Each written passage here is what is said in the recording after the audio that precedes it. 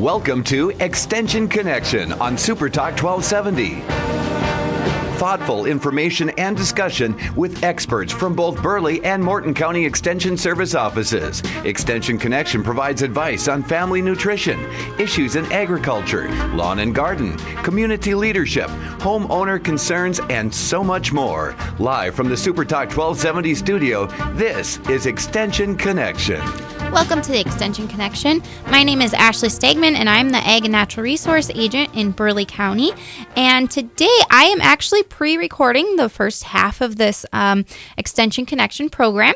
And then I will have Tom Kelb join us later live to answer some of those questions you might be having about your garden and what to do now that the season is changing. We've got weather that definitely is no longer summer-like, and so some of us may be welcoming that nice cool change, and others might not be enjoying it so much. But the warm days and the cooler nights are definitely bringing the mind of the seasons changing, and the dog days of summer are no longer here, and we actually are looking at a predicted frost that's a hard freeze. We have had a few evenings where we've dipped below, and we've had a good cool spell, but we haven't had a hard freeze yet. That hard freeze is predicted to be the second week of October, which is pretty average for this area. If you are a fan of Farmer's Almanac, the Farmer's Almanac is actually saying this week is when we are supposed to see our hard freeze. And so just for you individuals out there with gardens and flowers and plants, if you're wanting to further their beauty just a little bit longer, you're going to want to get those covered to try to save those. So as we're talking about gardening, I've got a program actually statewide. There's a North Dakota Master Gardener course that starts this week, October 2nd. If you love gardening and sharing your knowledge with others, consider becoming a North Dakota Master Gardener volunteer in collaboration with North Dakota State University Extension. This course is a great opportunity for you to extend your knowledge about many different topics that will include annual and perennial flowers, tree selection, maintenance of those trees, soil health, composting, plant disease and pests, and vegetable and fruit production. I know I'm really interested to learn more about tree selection and maintenance. Lately, our office this past summer had a increased number of calls and questions about trees. So learning about the different types of trees, what trees are good for our North Dakota climate, and what trees that you want to put in your landscape and which ones are better suited for a shelter belt. Those are some of the topics that will be discussed within this Master Gardening course. Now, this Master Gardening course will start this Friday, so October 2nd, that is. It is a training program that will run 10 weeks. So it starts the 2nd of October and goes till the December 11th. Now, the course will be offered every Friday. The classroom training will be from 8:30 to 12:30, and there will be no class the week of Thanksgiving. This course will be offered online in a traditional classroom setting. So we will be using a technology called Blackboard Collaborative. And the individuals that are presenting in Fargo in the classroom will actually be recorded and streamed to several different classroom locations throughout the state. Now, the one closest to our Bismarck-Mandan area will be out at the Burleigh County Extension Building, and we will be on hand. I believe we have about 11 or 12 individuals signed up for that. Now, if you're listening and Bismarck isn't close to you, other locations are Cooperstown, Ellendale, Fargo, Grand Forks, Jamestown, Minot, Rugby, Steele, Watford City, and Williston. So if you are closer to one of those towns or cities, please contact your local extension office in that county, and they would be able to assist you with more information about that course. Once participants complete the training, so again, that training's 10 weeks long, they will be known as a Master Gardener intern.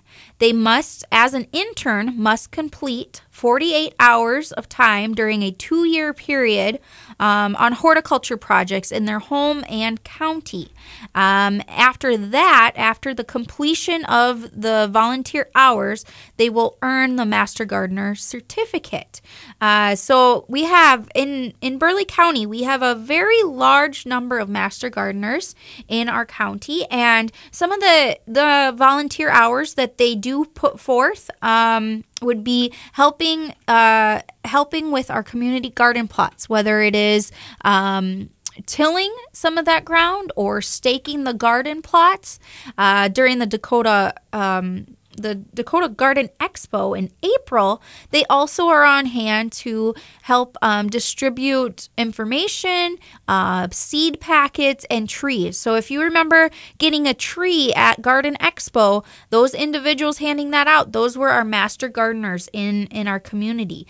There's also individuals that help out at local parks around the area. There's a couple Master Gardeners that actually do a lot of gardening at the Dakota Zoo in Bismarck, and a lot of that gardening is all done by local gardeners from the community. Projects include, if you become a Master Gardener and you want to do a project, projects include answering questions at either your county extension office, maybe being a judge for those 4-H horticulture exhibits, organizing horticulture workshops, or managing a horticulture school or community garden. So those are some options that you have to partake in being a volunteer. For this course, there is a tuition. For the 2015 class, it would be $150. And those wishing to become a certified Master Gardener. In order to become a certified Master Gardener, you have to do the 48 hours, volunteer hours in a 2-year period. Otherwise, if you just want to take the course just to increase your knowledge and no volunteer hours tied to it, there is a cost of $400. Computer knowledge and internet access is and an email is also required. And so if you do not have a computer, you can definitely stop by our Burleigh County Extension office and we can help you out. We do have some computers that you would be able to use at our facility. So if you have any questions about the Master Gardening course that will be starting October 2nd, please give me a call. Our number at our extension office is 221-6865 and ask for Ashley Stegman. So with that, there's just a lot of opportunities for those gardeners to get out there and to help individuals in the community. I get numerous calls throughout the growing season.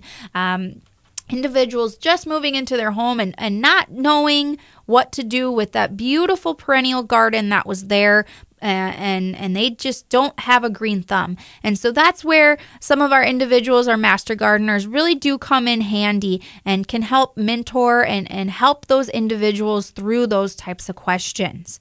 And with that, it looks like we will be taking a break here, and we'll be right back with the Extension Connection.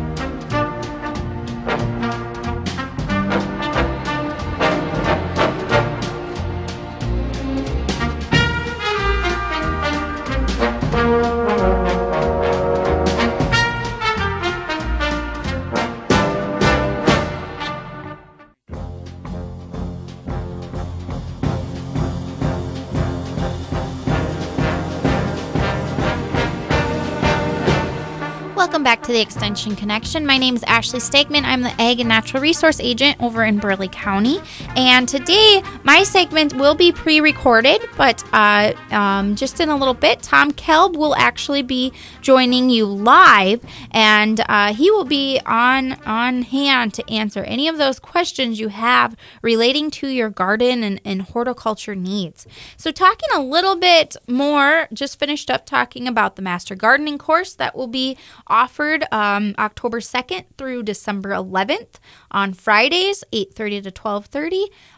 The training classroom will be over at the Burleigh County Extension Office. So if you're interested in that, please let us know. Briefly talking about some of those pests that you may be seeing outdoors. I know one that has been a problem for the last couple weeks here are those aggressive wasps. Populations soar until a hard frost kills them. If a nest is in a hazardous place, identify and destroy it.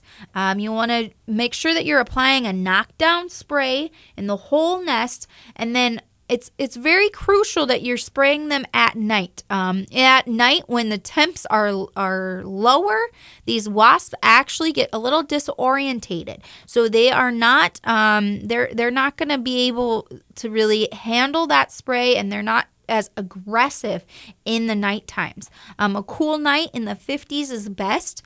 You want to make sure that when you're destroying that whole nest, that you remove that nest. And after you sprayed it, go back the following night. If you still are seeing some wasp movement, you might want to spray again, and then you want to remove that nest, because if you leave that nest there, then next year's crop, next year's wasps are going to come back to that nest. So removing that nest is going to be your best option.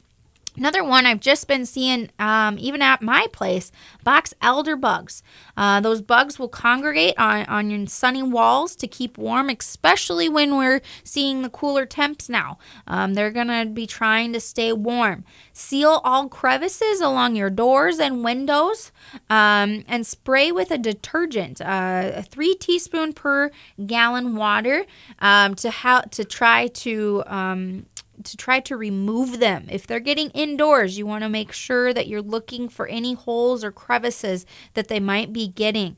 Continue spraying as bugs appear. If you continue to see them, it's not going to hurt for you to spray just a little bit more.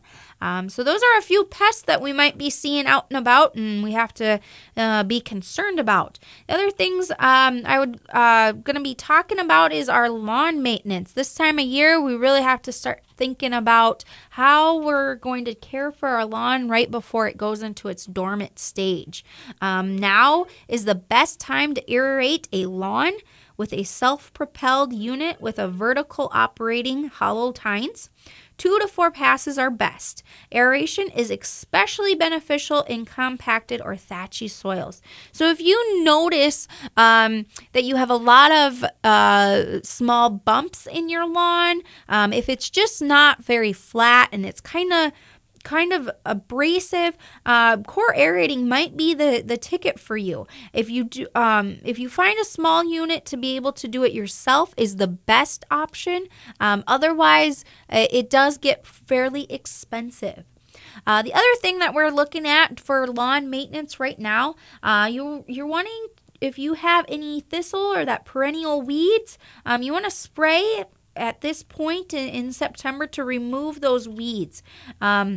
So you're removing the nutrients and along with that herbicide down to the root and really kill that root off, and it helps prepare you for winter, so next spring you don't have as many perennial weeds coming back. Products with dicamba or trisulfo are recommended. So those are the ones you want to use. That dicamba is very, very important. All right, so we're looking at our gardens and we're wondering, are they going to make it any longer? Are they going to continue to produce? And I know I've got some tomatoes that are still on the vine and they're still kind of green and they look like they're slow ripening tomatoes. It's important you just be patient. Your optimal ripening temps are 68 to 77 degrees. So the more temps that stray from this range, the slower the ripening occurs. Clipping the vines won't help this. It just takes warm weather to get those tomatoes to really ripen. And tomatoes with a blush may ripen indoors. So if you get your tomatoes starting to ripen, but you just don't know if we're going to have warm enough weather to really keep it going, maybe picking them off the vine and bringing them indoors and exposing them to a warmer weather will help them ripen. So we've been talking about, these colder temps that are inevitable. They're going to be coming on us. And just this morning, I actually had a call from a producer, and he had a lot of Sudan grass, and he is wondering that with these colder temps, if he has to be worried about his cattle grazing out on that. And just a reminder that Sudan grass, we're really concerned when you have a snap and a freeze, and then you have warmth come back on. So you have growth that happens again after a freeze. And that's where we have a heightened risk of some toxicity issues. So if you have a freeze and then you experience warm, hot weather, growing weather, and you're seeing about 3 to 4 inches increase in growth, that's where you really need to be concerned about that toxicity. And if you want the cattle out anymore grazing on that. But if you have mature stand and you don't have any regrowth, you will be fine. You just want to make sure that if you do have that freeze and any regrowth, you're going to want to evaluate that and maybe pull the cows off for a little while. I was just recently back home in Iowa, and just to give an update, there are a lot of soybean harvests going on down there, and just driving across the state, we're seeing more soybeans being harvested up here also. Greg Endress, he's an area specialist cropping systems from Carrington. He wrote an article here about avoid harvesting too dry of soybean seed. The standard seed moisture for soybeans is 13%. It appears common this season that soybean producers are harvesting soybeans considerably less than 13%. What difference does harvesting and selling soybeans at an 8% or 9% moisture mean to the bottom line? If you sell soybeans at 8% moisture, which you want to be closer to that 13% moisture. When you're selling them at a lower moisture rate, you're losing on your yield, and in return, that's going to lessen that price that you're going to be getting. You're going to lose, an estimated per acre. And so the example or what he suggests is, so what can you do? When harvesting a tough or a green stem, make combine adjustments. Operate at a slower speed. Begin harvesting at 14% or 15% moisture. You really want those soybeans to really be dry. 8 to 9%, that's a lot of moisture yet. So you want to definitely wait and get more closer to that 13%. Harvest under optimum conditions. Moisture content can increase by several points with an overnight dew, or it can decrease by several points during the day with a low humidity. Avoid harvest losses from shattering. 4 to 5 beans on the ground square foot can add up 1 bushel an acre loss. If you are putting beans in the bin equipped for drying grain, start harvesting at 15 to 14% moisture and air rate down to 13%. So there's a little information about your soybean harvest. And with that, looks like Jim's giving me the nod, so we are going to be taking a break.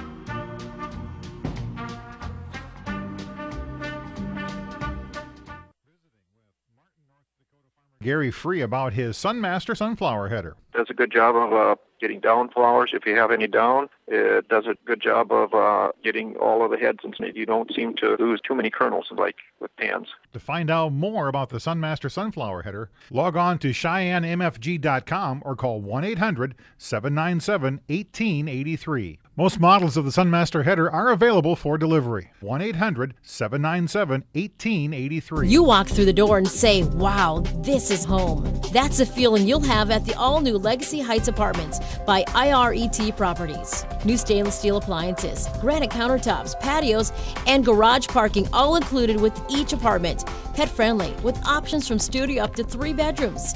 Located just west of Legacy High School, log on to iretapartments.com and experience the extraordinary. Legacy Heights Apartments, IRET Properties. This is home. For today, it'll be partly to mostly sunny, high as 74. We'll see wind gusts as high as 30 miles an hour. Tonight, it'll be mostly cloudy, a chance of rain showers, breezy with a low near 49. As into Thursday, mostly cloudy, we'll continue the chance of rain showers, temperatures right around at 68. For Thursday night, we'll continue the chance of rain showers with a low near 48. And Friday, another chance of rain showers, temperatures at 58 degrees. I'm meteorologist Megan Mulford on Super Talk 1270. Currently, it's 61. Listen to the podcast of many of your favorite shows now at supertalk1270.com. Good morning, everybody. This is Tom Kalb, Extension Horticulturist for North Dakota State University, and here we are on the Extension Connection. And we have, we're going to talk a lot about gardening this morning, and we've got a half hour to cover about everything you should be doing in your garden right now. Weather's getting cool, Jim, huh? You feel like it? So we're talking about getting ready for the really cold weather to come. You got it, man. We don't like to think about that, but yeah, it is coming. It always does. Jack Frost. You know, Jack has been a little bit tardy this year, I have to say. Oh, yeah. It's just a couple, usually I was checking the records, and Bismarck, Mandan, we usually get a light frost around September 25th. Yeah. So, a lot of us did get a light frost like Monday. Very light, but right on schedule. Pretty good. But now, what we really worry about is those killing frost. And, and that's like 28 degrees because, when we just have a light frost, we can protect our plants in the garden. Just throw an extra blanket, cover our important crops, our sensitive crops, like tomatoes and peppers and maybe some cucumbers. And then like for flowers, like maybe our geraniums and impatiens, they're very sensitive. So we can throw a blanket and protect against a light frost, 32 degrees.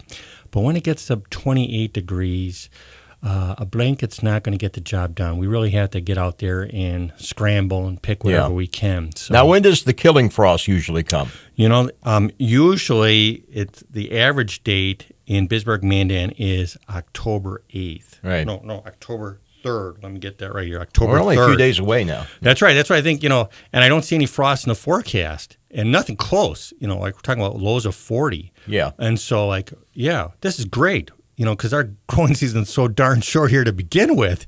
And so if we can get an extra week or two, my goodness, we'll take it every time. Yeah. That really helps because a lot of our late ripening stuff, like we still got tomatoes on the vine that we're trying to ripen and, some squash and pumpkins. Often an extra week can really help ripen those out. Maybe we'll get an extra pepper or two in our garden too. So, Jack Frost, just take it easy, man. Sit back on the couch, stay where you are, have another drink, relax. We don't need you for another week or so. Don't be nipping at our nose too soon. Yes. Yeah, so again, October 3rd is our killing frost date. And, when you talk about putting on a blanket or something, think about how we can protect our plants. And there's different ways that people do it. And I think pretend it's like you out there in the garden. What do you want to keep warm? If you were out there all night just as next to your tomato vines, or let's say Linus out in the pumpkin patch, waiting for the great pumpkin, what would you like to keep you warm? And that's why such a blanket or burlap is really nice. On the other hand, like sometimes people use plastic, but plastic really doesn't warm you very much. No. I don't want to wrap myself up in plastic. So keep warm. And also in layers. Think about layers too, because I remember my mom always taught me, put on layers to stay warm, during the frigid temps of winter. And layers work for frost protection, too. So what about like newspaper? Newspaper is a great insulator. It's not bad. It's better than plastic. Oh, yeah. It's better than plastic, but it still can't beat a blanket. Yeah. Like Jim, I don't go to bed with newspapers, to keep me warm. Me neither. Especially nowadays, there's not that many newspapers around very much anymore. But, the other thing, Jim, is that, as far as once we do get out there, once we do get that that killing frost warning, and again, it's not expected for a while, so we're okay. But as far as tomatoes, that's really the thing that people try to take advantage of is and some extra harvest of tomatoes. Can we get those tomatoes to ripen indoors? And there's some tricks to that. And first of all, you got to pick. Only some tomatoes will work with this. You got to have a good size, full size tomato, and then it really should have a blush on it, like a pure green tomato. It's going to really be hard to get that to ripen indoors. And the little dinky ones you're saying don't hold up very well. Yeah, they're not going to make it. They're not going to develop any flavor at all. So get a full size tomato that has some blush to it. Yeah. So that's the key. It's got to have a blush. It's got to be starting the ripening process is already kicking in on it. And then when you scoop them all up, you take them in the kitchen or in the garage, wherever it's convenient for you. And then you got to make sure that you gently clean the tomato. And then you can only ripen indoor tomatoes, the ones that are clean of disease. And anything with diseases or spots or cracks, they're not likely to ripen indoors. So it's got to be blemish-free. Okay, it's got to be a beautiful, blushing tomato. And then what a tomato does to ripen, it gives off gas, ethylene gas. And so we want to trap that gas. So one of the easiest ways to make this happen is lay that sheet of newspaper in a box often or even on the ground. It's okay. And then set your tomatoes down on a single layer and then put a sheet of newspaper on top. And so that will help trap the ethylene. Now, if you're really gung-ho gardener, you can wrap every single tomato with newspaper, but that's a lot of newspaper, and most people aren't really that into it that much. But just sandwich the tomatoes between layers of newspaper. Some people put apples or bananas nearby because they give off ethylene. And then what you got to do is you give it room temperature. Okay, you don't make it warmer. Because what we're trying to do is we're trying to develop the fullest flavor of our tomatoes, and the fullest flavors will develop under room temperatures. And that's also a point with like sometimes we put them on the windowsill, the tomatoes, but that's not recommended because what happens is you put them in a sunny area like that, it will ripen the outside of the fruit only, but it won't ripen the inside. And so that's why, keep it out of direct sun. Keep it out of direct sun. So don't put them on the windowsill. That's not going to give you a full flavor tomato. And so those are some tips to make it happen. Another thing going on, Jim, is a lot of people get peppers late this time of year. Peppers kind of take a long time to begin with, and if we get these extra, we had a nice rush of warm weather recently, and so there's been a sex scandal developing in Bismarck, Mandan with peppers. Did you hear about that? No. Did you make the breaking news? You didn't catch that, huh? No? I think I slept through that story. Yeah. Maybe that was the late hour for the mature television there. But I heard a rumor that there's male and female peppers. Did you ever? That's what somebody said. And so the male peppers are the pointy ones. They have 3 lobes. And the female peppers had the 4 lobes. They're the blocky ones. I did hear that story. Did you hear that story?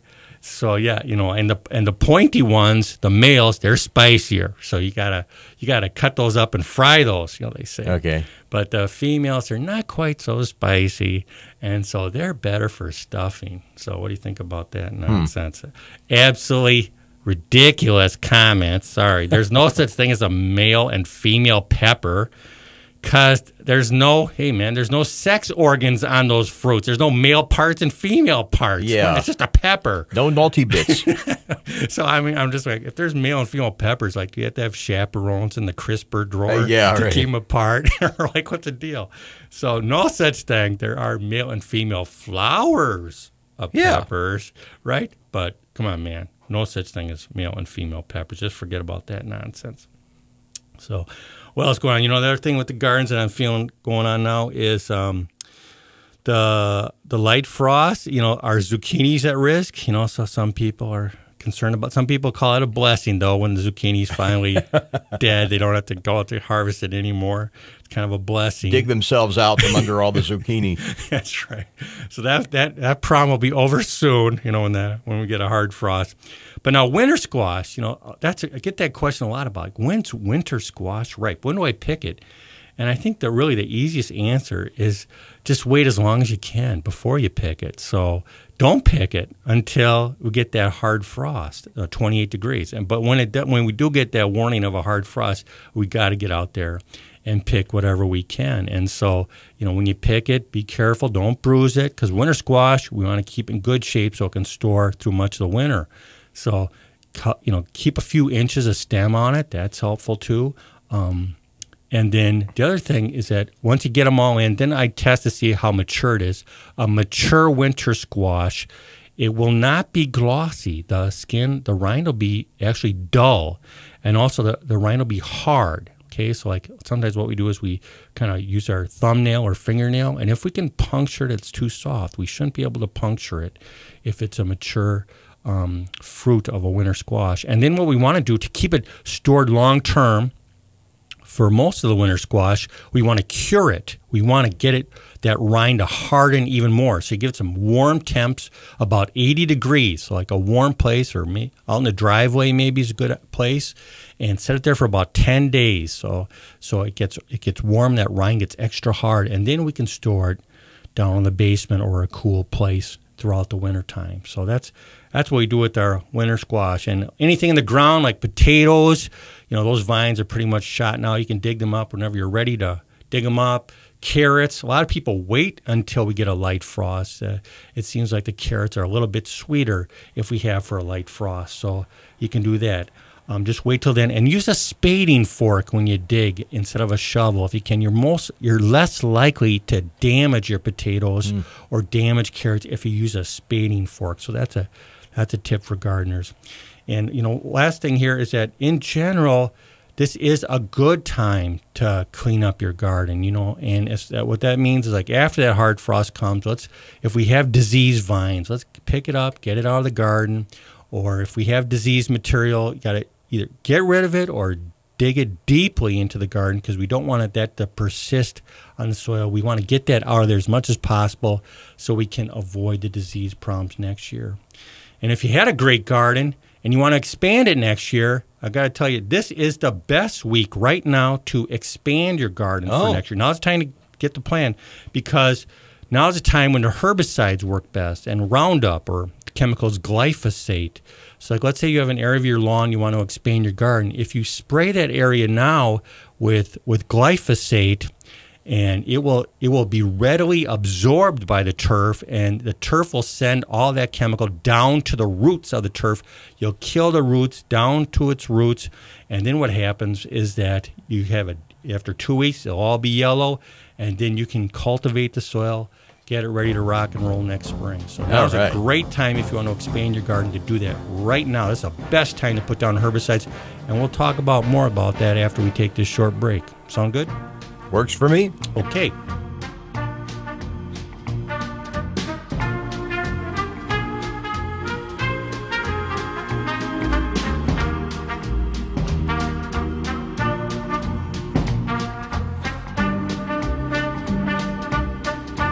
Super Talk 1270 presents a comment from the competition. Greetings, conversationalists from all across the fruited plain. Coming up on my next program, you'll hear me talking about, well, you know what I'll be talking about, the same thing I talk about every day. Those liberals, those Democrats, that Obama, and what about that Hillary? Had your fill of that guy? Give us a try. Accurate news, stimulating talk, Super Talk 1270 AM and supertalk1270.com. Men, if you're like me, you appreciate the feeling of a clean, smooth shave from a quality blade.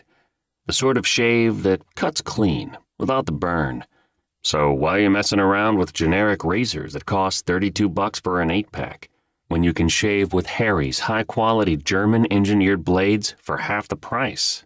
And if saving money and a clean shave isn't incentive enough, Harry's will give you their starter set, complete with a razor, 3 of their world-famous blades, and shaving cream for just $15. And shipping is always free. We'll also give you $5 off your first order.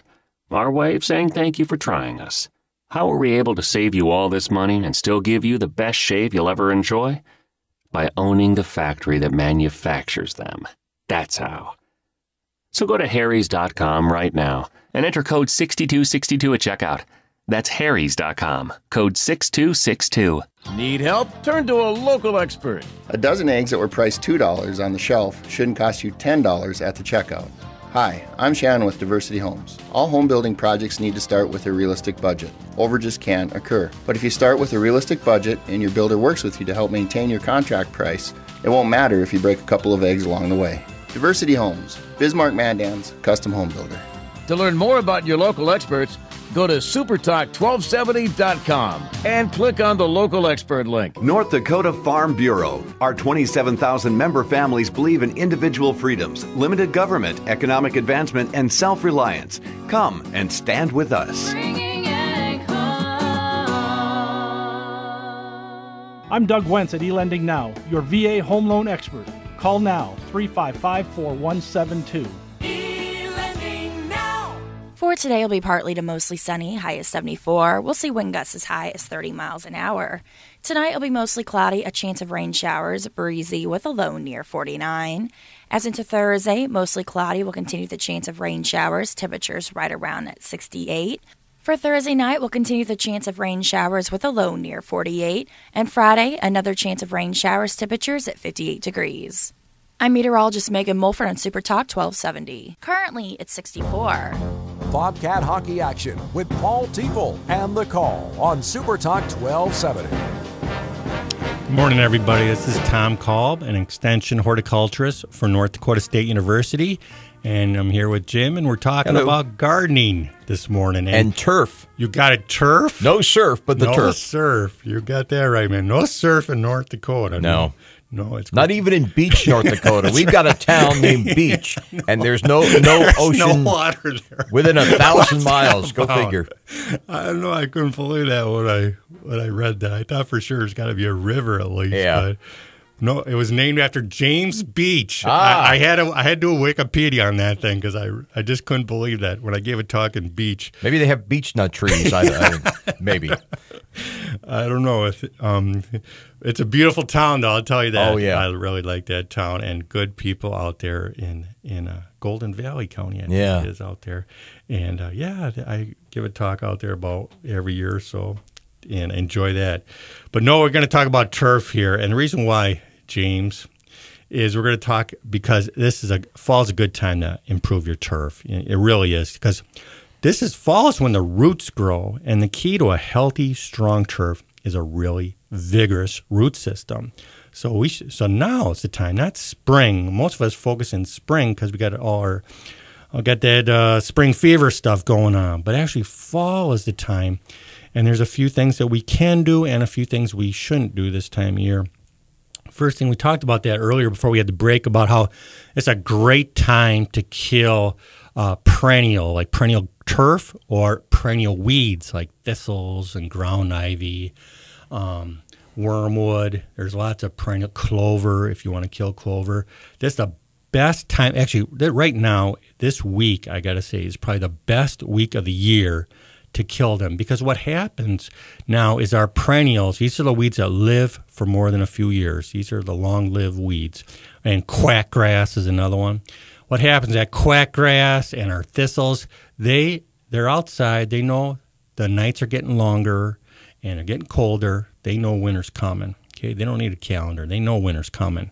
And so they're changing. They're not putting on so much top growth now. Instead, they're focusing everything down into their roots to prepare for winter. They want to survive winter. So they want to send their foods down into their crown and their roots. So the nice thing is that if we spray them now with the herbicide, what will happen is that weeds themselves will take that chemical down into the roots. And that's about the only way we can get thistle. My goodness, thistle has the mother thistle plant can have daughters that arise from underground, like 20 feet away sometimes. So we got to get that chemical into the root system, and so that's why fall is the best time.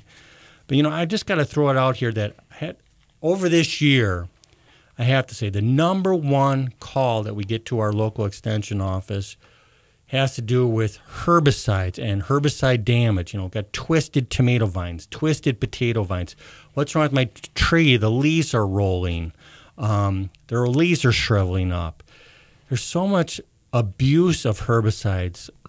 There's in many cases, too much herbicide being used in home lawns. And just got to throw it out here that it's not natural to have a totally weed-free lawn. It's not natural. Also, it's not healthy to be spraying these toxic chemicals on our lawns on a regular basis, okay? But that doesn't mean, that they're so evil. They are useful chemicals. They're powerful and they're useful. But let's use them wisely. Let's use them sparingly, judiciously. Let's use them when they're most effective. And so the time they're most effective is right now. So let's say you got a patch of thistle out there, or even you got some dandelions out there. Now it's the best time to control it. And then if we can limit our sprays to once a year, doing it in the fall, doing it now, then that can serve as a good balance of giving us good herbicide, good weed control, but also minimizing our exposure to these toxic chemicals, okay? So it's a nice balance we got going on. If we just spray in the fall, maybe we can do a spot spray in spring if needed. And that's the other thing. We don't have to be spraying the whole lawn. If we just got a few troublesome areas, let's just target those troublesome areas. Another nice thing about fall, besides it's most effective, another good thing is that you're less likely to cause harm to let's say the neighbor's garden, because the neighbor's garden is pooping out right now, okay? Yeah. And it's not as active. And likewise, we're less likely to damage trees from drift if we do it in the fall, because actually the leaves are about dropping anyhow. And also we get less drift, generally speaking, when the temps are cooler. So if you got to spray, pick a calm day this week and get out there and do the spray. One time a year is a nice balance to go, I think. And I'll tell you something else I just learned this week is that if you don't want to use any the synthetic chemicals we use, like dicamba, which is very powerful, 2,4-D, very useful. They are toxic. They're low in toxicity, but they're definitely toxic. If you want to go all natural in your lawn, there are all natural products. And one that's just emerging now is iron chelates. And these are products that university studies over the last couple of years have shown that iron will effectively control some broadleaf weeds, including like creeping Charlie, ground ivy. It's very effective against that. So what we do is when we spray these iron chelates, it's a high formulation. Iron is actually good for all our plants, especially a lot of our turf needs some extra iron. But a broadleaf weed cannot tolerate iron, a heavy dose of iron. And so what we can see is using these iron herbicides, these iron chelate herbicides, these super iron formulations, they will kill the weed, but they won't kill the turf. Actually, the turf will just look very deep green. And some of the most two common products you can find are EcoSense, that's EcoSense, EcoSense herbicide, and then also Fiesta, that's another one. And what happens is when the plants are sprayed, let's say you spray a dandelion, it will turn black usually within 24 hours. So that really, it's just so deep green. It just turns black. And so that's a new tool we got. The problem is that a lot of these natural herbicides are more expensive, and sometimes you have to use multiple applications sometimes. So, but university research is showing that, let's say 3 applications of an iron chelate herbicide will do an excellent job against dandelions and ground ivy and control clover, all the major weeds. So it's a new option that we have for people who want to have a a 100% natural garden. So look for that, these iron herbicides. And actually, there's a lot of momentum up north, Jim, up in Canada. Like Manitoba, there's legislation being introduced to make the typical synthetic lawn herbicides illegal on home lawns and school grounds and hospital grounds to protect children from them. So there's a lot of movements there to reduce our use of synthetic chemicals. Again, our synthetic herbicides are very powerful, very useful, but they are toxic. So let's use them judiciously. Yeah. So, but again, if you're going to spray weeds, now it's time to go after it. A few other things to throw out here. This is a turf roots grow now. If you got a thatchy turf or if you got a compacted ground, it's a great time to aerate your lawn. You can go to a rental place and get a core aerator, take 2 or 4 passes across the lawn, and that will open up, that will aerate the turf, and it will allow those roots to grow even more. So almost every lawn can benefit from aeration. You don't need it. To me, it's like a massage. It feels good. Yeah, I really like it. And so your turf. It doesn't hurt. It doesn't hurt. But you don't need it. You don't, unless it's a place where you can live without it, but it's nice to have. Exactly. Yeah. Sure. So it all depends how serious you are about your turf. That's a good way to say it. Okay, I think seeding your lawn. Our deadline's like September 15th. So we just say hold off on seeding lawn this time of year. The seeds just won't get established before winter arrives. And so let's wait till November. We can do a dormant seeding that time. You stir up the ground, throw the grass seed, and the seed will germinate next spring. Okay, that's dormant seeding. But don't seed anymore. It's very risky to do that. Other things that we can do as far as trees, let's talk about trees. We can still plant trees, but you really got to get going on that as soon as possible. Evergreens, got to get that in the ground immediately. And also, please get a guarantee if you buy any tree this time of year. Make sure that you get a guarantee so that if the tree doesn't survive the winter, that you can go back to the nursery. And now it's a great time. There's a lot of great bargains on trees. Also, be very cautious about a large tree. A large tree will get more transplanting shock than a small tree. So these giant trees, we really got to be especially careful and I really don't recommend planting the very large trees this time of year, and especially evergreens, because the needles are exposed, are likely to dry out. This is a good time to wrap your tree. Okay, wrap your tree, prepare for winter. Put a tree guard on it, those white tree guards. That's a good way to go. And the wrapping will protect the trunk from getting sunburned. I always thought you wrap trees to keep it cool, but no, to keep it warm. But actually, you wrap a tree to keep it cool, to reflect that burning sun that when the sun beats on that bare trunk, it can burn the tree, and cause that crack on the southwest side. So wrap your tree to protect it from sunburn. So as you can see, this was a busy time. Right now, take advantage of the beautiful weather and just enjoy the last few days and get out there in the landscape and enjoy it. Indeed. Thank you, Jim. Thank you, Tom. Okay, see you next time on the Extension Connection.